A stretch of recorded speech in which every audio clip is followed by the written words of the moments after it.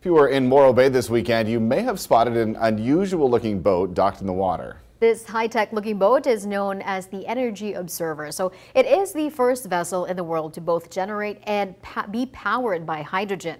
The experimental vessel is on an expedition to find concrete, innovative and successful solutions in favor of energy transition. Morro Bay was a detour for the crew on board. According to Instagram, they docked in Morro Bay due to unexpected windy weather while headed to San Francisco. I had heard it was because of weather and just wanting to come in and settle in here for a little while, so thought I'd take advantage of coming down and taking a look at it. Not too bad I missed it. The Energy Observer launched in 2017 for a 6-year world tour where it will visit 50 countries and 101 ports.